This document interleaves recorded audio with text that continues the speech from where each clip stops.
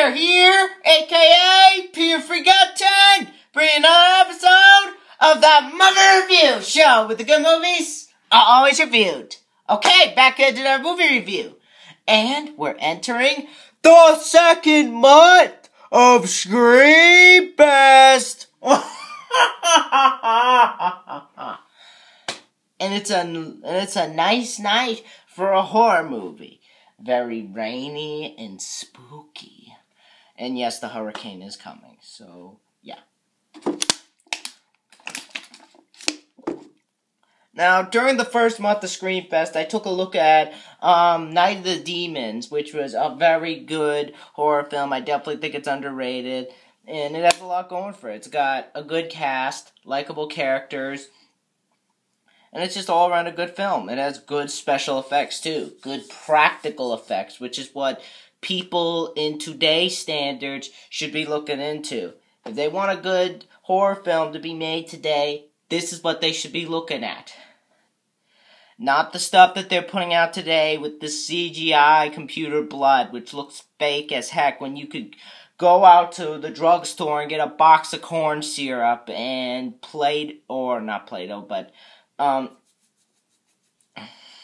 get a box of corn syrup and color dye. That's easier than having to CG. But yeah, Night of the Demons was a very good film. And I guess someone named Brian Tenchard Schmidt saw the film and absolutely loved it and said, hey, if the film was that good when it came out, and it has gotten in this cult following, then maybe I should continue the story, even though that ending was very well done. What should I do now? Oh yeah, I'll bring in Night of the Demons 2. Yeah. Angela's throwing another party. Trick or treat, sucker! Yes, it is. Yeah, they advertise a film like that. By the way, I have to bring this up right now. I love this cover. I think this is a very cool cover. This was the cover that Booger Boy Meister had, and I remember I saw this cover, I was like, holy heck, that is an awesome cover. Angela's eating like a skull on a stick, and I thought that was pretty cool. Just really awesome Bad A cover. I would love a poster of this on my wall, literally. I miss it when covers, like, today's standards look this cool and everything. And just Anaconda 3. That cover looks like trash. Lake Placid versus Anaconda, Lake Placid 2. They Photoshop the covers. I miss it when they do it like this. But yeah, Night of the Demons 2 actually found for a good price on Amazon, $10, and because this is a very rare movie, and everywhere I look, the movie's like $100. But I was still willing to pay that much, seeing as how I love the first Night of the Demons, and I was actually looking to see if the second one was any good, because I looked on Amazon. A lot of people really have bad things to say about this sequel. And I think a lot of people share the same frustration that I think everybody else shares, that when you talk about this movie, or anybody who compares it to the first one, they all share the same frustrations. Now, I have to say, I thought that this was a worthwhile sequel. I really thought it was well, I wouldn't say it was a fantastic sequel, but it's a very good sequel. It's definitely a very worthwhile sequel. It's not as good as the first, I will say that. I do say that in this particular series, the first one is the best, but I thought this was a very good follow-up to a film that I never think got that much attention, and I think that it was a good way to continue the story. But yeah, I actually thought it was pretty good, and I'll get into why later. But Night of the Demons 2 was made in 1994, and it was directed by Brian Tenchard Schmidt, who is a very below-the-radar director. I haven't seen him do much. Not really sure if he's doing something today, so don't really know much about the guy. I do know that it is not the guy who directed the first one. The first one was Kevin Estini, and I don't think... And I do know that later in the third one, the writer of the first one would go on to direct Night of the Demons 3. I'm not sure this guy had anything to do with the first one, but if he did, tell me in the comments. But the film stars Bobby Jacob, Amelia Kincaid, and Zoe Trilling. So you got a pretty good cast here. But I'll get into what I enjoy about the film later. But anyway, the basic plot of the film is basically this. It's basically, we find out that Angela, the villain from the first one, had a sister named Michelle, or as they like to call her, Moose, who is now in boarding school. And she's completely traumatized by all what her sister did. And she has a hard time fitting in with the rest of the girls. The rest of the girls look at her like a freak. She's bullied, she's picked on, and the only person that's actually nice to her is Mother Superior there, who is one of the nuns there. And basically, so during all that, we learn that basically we have at the school we have these kids. We have one girl named Shirley, who basically your average run-of-the-mill girl who wants to get guys and is being the bad girl attitude. So yeah. And there's also a few other kids. A lot of them can't remember, but they all decide that after they get in trouble one time, they get banned from the dance because the nun has a pretty big, like, how do I put it? She has a pretty big, I don't know how to say it. I'll just say, she gets, what's there a way to put this?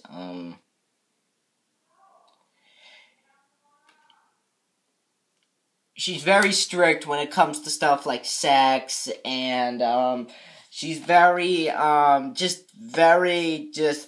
not appreciate that stuff, and kids should wait. And one time she sees these kids fooling around on a tennis court, and she's like, hey, you're not going to the dance because of what you did. And because of all that, the bad girl, Shirley, invites them all to this Halloween dance at Hull House, the same place from the first movie. And of course, they take Michelle along. And one thing I gotta ask is, you're taking a girl that you don't like along with you, and when you take the girl with you, why would you even decide to do that? Like, you're the ones who picked on her in the beginning, say bad stuff about her, even though there was one of the girls there who was actually very nice to her. But overall, these kids hate her, and there's no point to bring her. Probably because they think she might tell on her, I forget. But also, they go to the Hull House, and they accidentally release, and I would say release Angela because she was already there, played by Amelia Kincaid. Not a lot of these actors I know, by the way. So you might not hear me saying all the names and such. Not a lot of the actors I know, but Angela follows them back to the school, and she pretty much starts turning the kids who came to the house into demons, and now she's out to get her little sister, who's at the school and is at the dance too. So pretty much she's possessing all the kids, and there's also the sub-story about this one kid who is into demons and all that. He believes the whole Angela story, so now he joins the fight and is helping them fight back too. So now they decide they're all going to band together and take down Angela. Will they be able to end Angela's fiery fury once and for all? Or will they be the victims of the fiery girl of hell who thinks that the party should never, ever, ever, ever, ever, never end.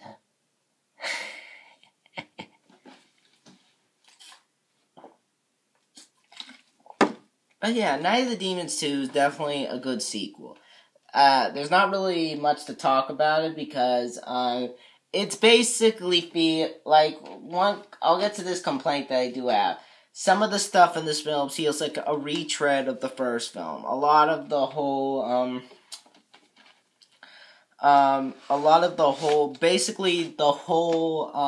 characters and such, they feel retread of the characters from the first film. That's my biggest problem with the film, is that it feels like a cookie cutter cutout of the original movie's formula, and everything that worked in that film is a weakness here because it doesn't have the charm of the first one. It doesn't hold that vibe that the first one offered, and it just completely ignores what I enjoyed about the first one, or rather what anybody else enjoyed about the first one. So, yeah. But I just felt they didn't add much to it, too. Like, they didn't add much to the story.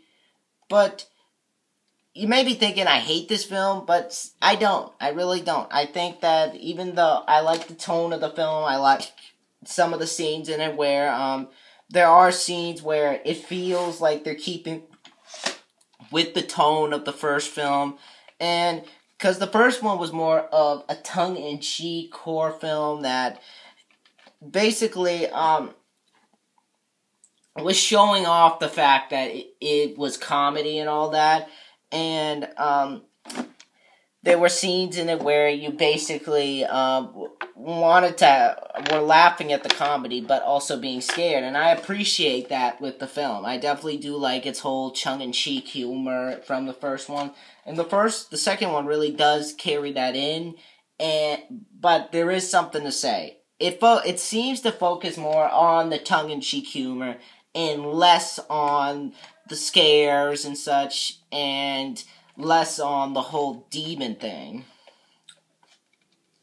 But it's still, I still thought that there were some instances where the story worked, but there were also some instances where the story seems to fall flat and it kind of wanders. It wanders around and it does not know where to go. That's the biggest problem with the film, is the story, because it's trying to be the first one, and it falls flat. It runs out of ideas, and you're waiting for the next scene where at least something fun happens.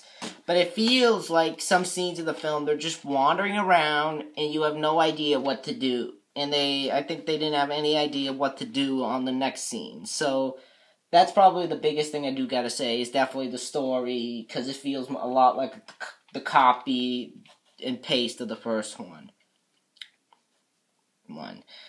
Because, yeah, it's set in a new location and all that. Yeah, it's set in a new location, but some of the kids feel like retreads of the kids from the first film, so, yeah. But the acting here is pretty good, too. Some of the characters in the film, as I said, most are the characters from the first film, but they bring in some characters that I do enjoy. For example, this is one thing that I do admire about the film, because at the beginning of the film, Horror Guru brought this up, and I watched his review after I saw the film, and I made this assumption, but at the beginning of the film, the nun who hates sex and all that, at the beginning of the film, you hate her guts, and you like this other priest more who's actually nicer to the guys and understands what sex is and all that. That he was likable at the beginning, but once it switches over and they see more of the demons and what they're capable and all that, then your opinion on the character starts to change. Like, the priest you don't like, and now the nun you like, because at the end of the film they go on full fury with the whole characters and such. They go on full fury, and those scenes were actually really cool. The super soakers were awesome. Like, those super soaker scenes I thought were the coolest parts of the film. But The acting from them is solid. And also, Amelia Kincaid, I think, fits back into her role like a glove, despite the fact that she looks a little bit older. It was made,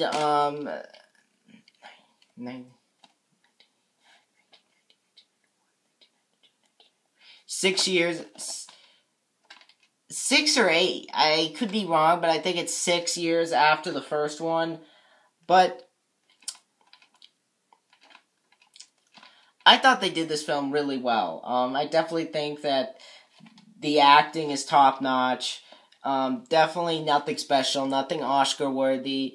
But other than those characters I mentioned, I did not like some of the main characters. I mean, the girl who's nice and everything, she's fine. But besides that, most of them feel like carbon copies of the characters from the first film.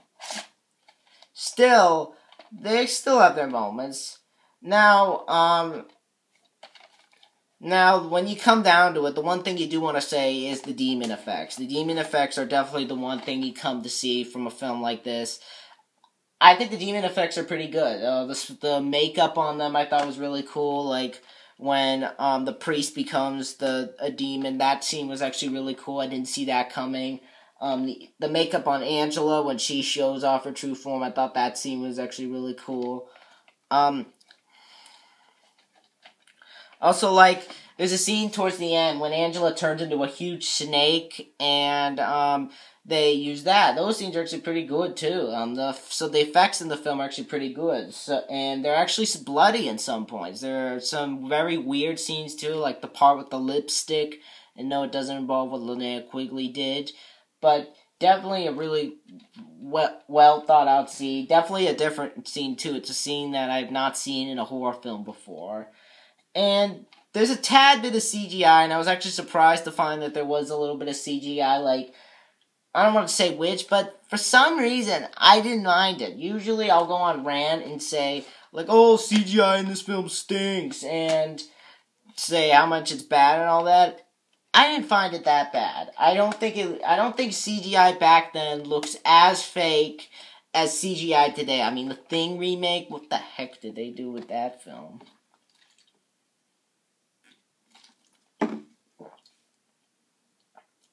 But I do think the makeup's very well done, the effects and all that, and definitely a really, really well done sequel. It's definitely worthwhile. That being said, it does have its problems, like I did say, the carbon copy thing. I also didn't care for the whole idea of what was it? What was that one scene?